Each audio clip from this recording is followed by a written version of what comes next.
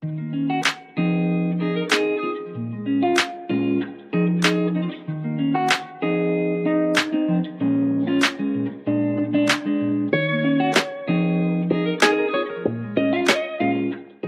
this step, we will register Aruba AP to Cisco ISE for basic AAA and .1x WLAN authentication. First, we are going to add our Aruba Instant AP as a network devices in Cisco ISE. So first we'll add Aruba AP and its IP address. In here, we make a subnet range. Device profile, we'll use Aruba wireless.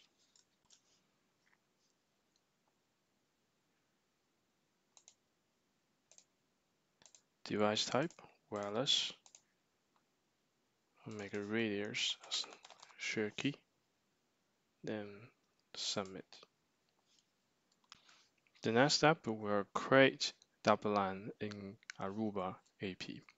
In Aruba AP configuration page, we'll go to configuration, WLAN, create a new network for WLAN, make demo Wi-Fi.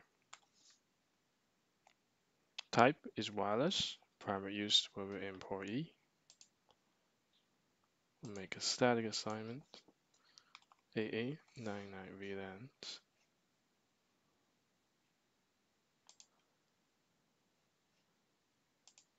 Go back to basic, we'll show advanced options. Transfer rates, we'll make it 12, minimum.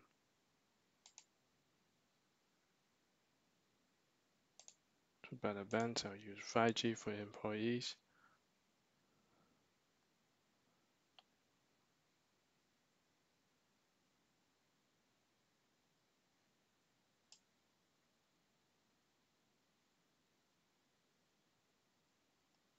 That's good for now.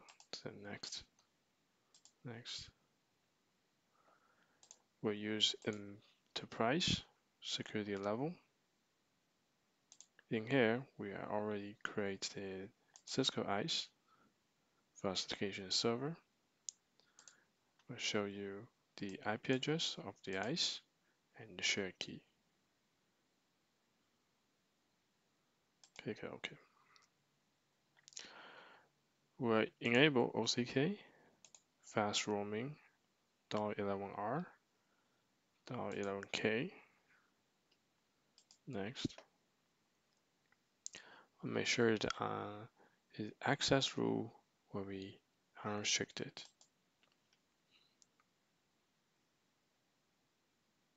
Now the demo Wi-Fi network is created.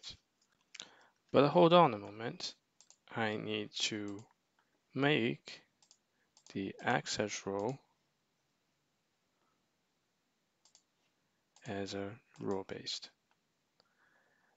In the role-based, I'll create a contractor role where assign a VLAN 99 and deny the access, any access to my enterprise server. And I have created an employee role, which will just simply assign to VLAN 88. Now click Finish. So this time we should go back to Cisco ISE and we navigate to policy element. For the policy element results, where I have created allowed protocol, called lab protocol. I'm allowing EIP-TLS, EIP-PAP, and EIP-FAS, EIP-TTLs, and EIP-TAP, EIP-chaining. So save it. In this ISE, I have integration with an external identified source for Active Directory. Active Directory name is demo.local. Okay. Next, we'll go ahead to create our certificate authentication profile, CAPL. In here, create one called EAP CAPL. We will go search the advanced store AD terminal local. In here, use identify form for SAN subject alternative name, and we will only to resolve identity ambiguity. Click Save.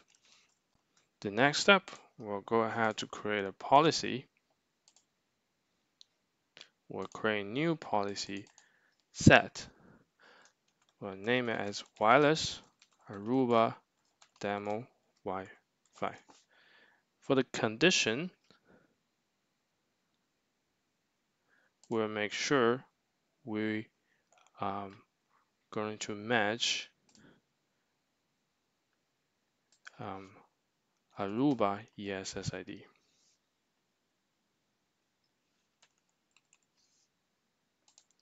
The Aruba ESSID name will be demo underscore Wi-Fi. I'll create another condition.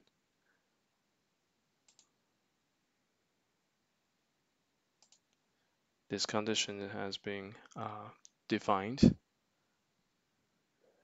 We'll find condition is wireless 8.1.11x. Click use. I want to make more specific for the second condition. So let me delete this one. In here, we'll make more for the radius NAS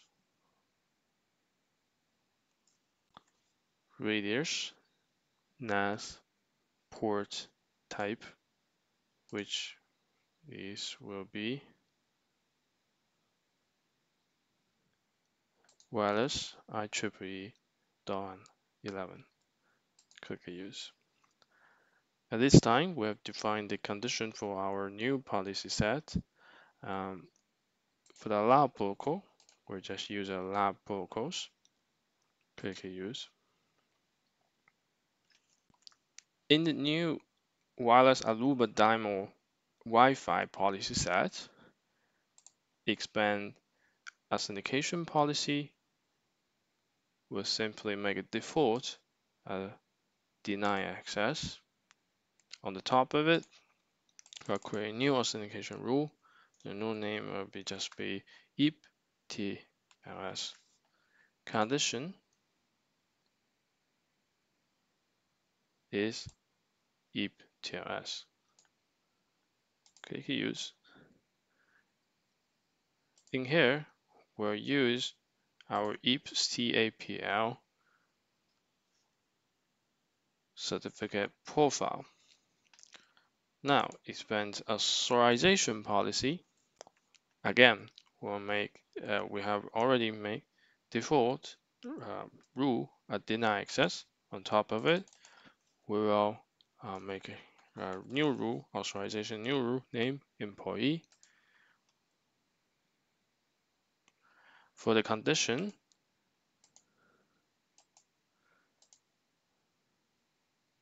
we're going to match our external AD. For demo group 1, we'll click use. We'll make a permit access. Again, duplicate below, we'll make contractor. For NAT AD group, we'll make demo group 2 a second condition and permit access. Click save. Now we should make a test. Let's open our AnyConnect, find our demo Wi-Fi. On prompt, we'll make a certificate and click OK. The client has been successfully connected. Let's go back to ISE and find our active live log.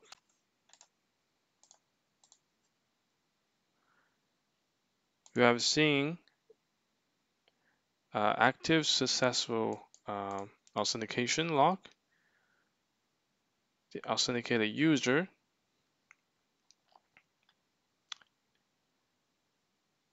is logging to Aruba ESS name demo Wi-Fi, and in name is common name is demo user 2,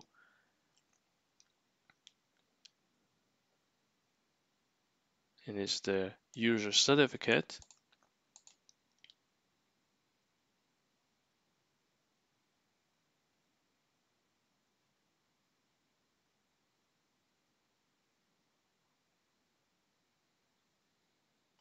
More important, we have hit the authorization policy for contract. So go back to our Aruba instance AP. We have seen we've been seeing the client role is demo Wi-Fi. Okay, in the next lab, we'll make Aruba AAA a role-based AAA to Cisco ISE. In the ISE, what we will do is under the authorization result for authorization profile, we'll go add one authorization profile called Aruba employee. Of course, a network device will be Aruba wireless. In the advanced attributes, we are going to select Aruba.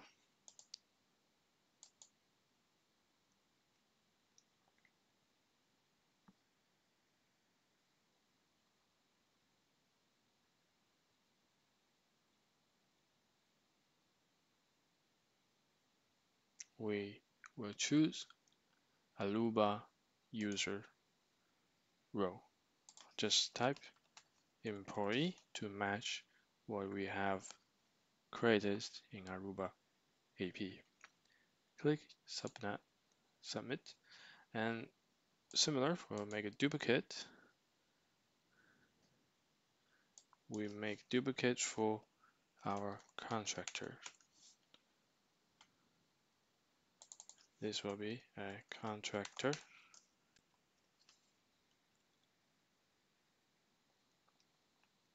Click submit, and go back to our policy set. Going to the policy set for the authorization policy, instead permit access, we'll make Aruba employee authorization profile and Aruba contractor authorization profile. Click save.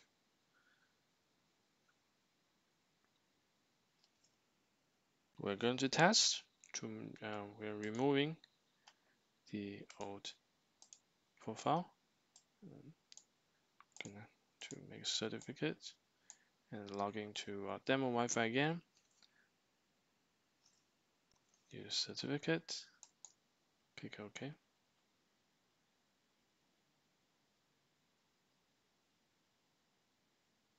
We have acquired IP for our WLAN 99. Let's define the role for contractor. Let's verify it. We have a new user login and acquired role for contractor. Under ISE live logs, you can see the details. It has acquired the authorization results for Aruba contractor.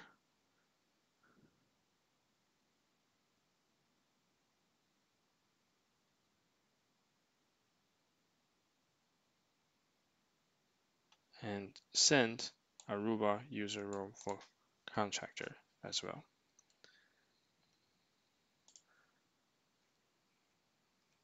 Now let's test if the client can access our employee server. The ping is timeout. Thank you for watching.